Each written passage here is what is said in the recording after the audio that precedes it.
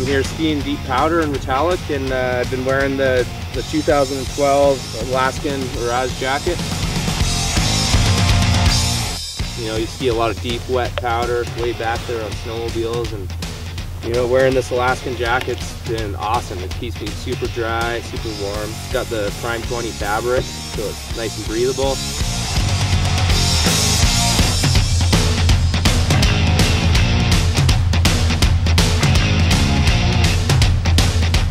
Pockets everywhere, and they're all like tape seams and super waterproof, and fit zips for, you know, letting the armpits breathe a little bit. And it's also sweet, you got these double adjustable cuffs, zipper there, and you got a classic Velcro there.